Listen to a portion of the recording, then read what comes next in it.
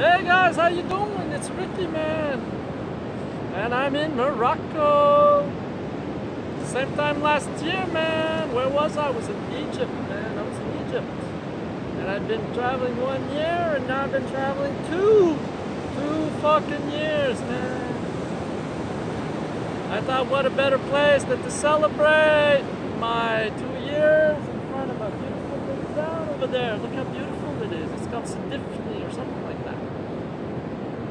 There's some beautiful waves over there. You might not see them, but there's some nice waves, man. It's like miles and miles and miles of ocean, man. It's the Atlantic. I'm far from Casablanca and all those places, man. I'm in south of Agadir. So yeah, it's been 2 years. I'm supposed to talk about 2 years of traveling, man. It's like 20 degrees now, not too bad, man. I have to get south somewhere and get hot, it's heat. Because like, there's not a lot of work going on right now, man. Even in Canada, man, there's not a lot of work.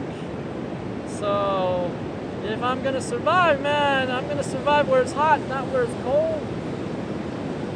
I'm not taking any government welfare, man. No. So, last summer, I was robbed in Mallorca in the middle of the night. Somebody stole my suitcase with my computer, with my phone, with my passport, everything, man. I was fucked real bad. I went to the airport. They treated me like shit over there, man. There's like no compassion, nothing, man. Okay, you get a phone call, blah, blah, blah. A bunch of assholes, real assholes. And finally, I did get some help from family, so they helped me out, which was great. I wish I didn't have to, but I didn't have a choice. Because up till then, I was pretty much on my own. And then the scamdemic made things even worse, man.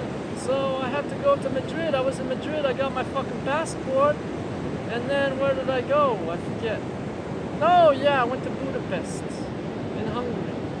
That's the place where I found where I could get another computer not too expensive, so that's where I went. Yeah, I stayed there for a few weeks and then I went down Serbia, and then from Serbia I went to Bulgaria, and then I went through all of Bulgaria, man, all the way down to Turkey, backpacking, man.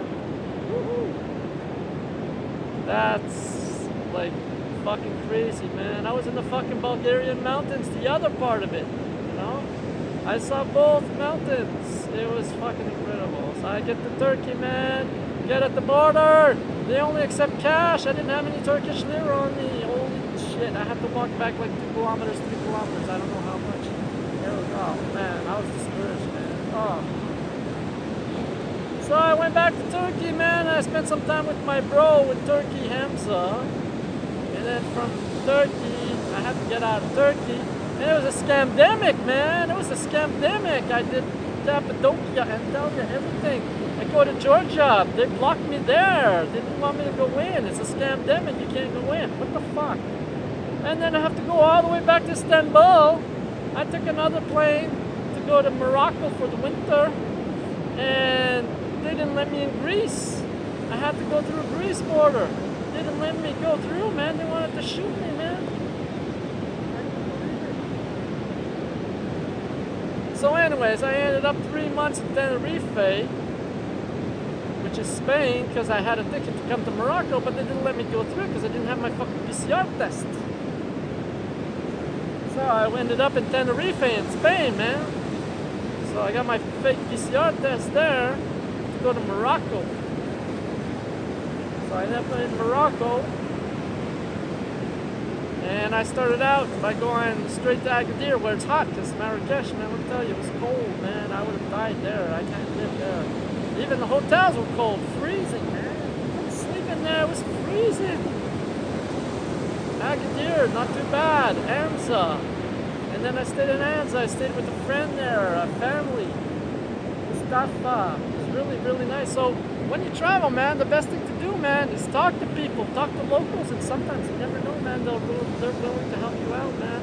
You have to help them out too. I mean, it's not completely free. I mean, if you can help them out doing something. I paid for food. I gave him some money, and I paid for food so everybody could eat. He had 2 kids. Man, there was enough food there for 4 people. So I guess he was happy. So I stayed there, counted it, 11 days in his house. And I stayed at least 1 week with another lady up there in Anson. So you gotta make some friends, man. You gotta make friends. You never know, man, who's willing to help you out. So after that, I gotta go where it's hotter, even hotter, because I'm living outside, man. I'm not living in hotels, hostels, or anything right now.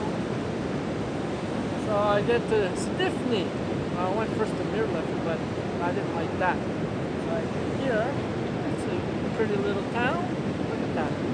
It's nice, huh? Nice little village. And I meet this guy on the beach. He's living in a fucking cave. Well, he's not living in a cave. It's a castle. It's a castle. He has a house. So I'm living in a cave. In this castle. There's miles and miles of beach here. So it's not too bad. At night it goes down like to 14 degrees. It's not too bad. At least I can survive. But I'm getting a little bit of work, so we'll see what happens from here. I want to go with my friend Adrian, man. He's in Bogota, Colombia, man. Adrian, man, I miss you. I want to go with you, man. I want to party with you, man. Here comes a Turkish guy. Turkish Moroccan guy.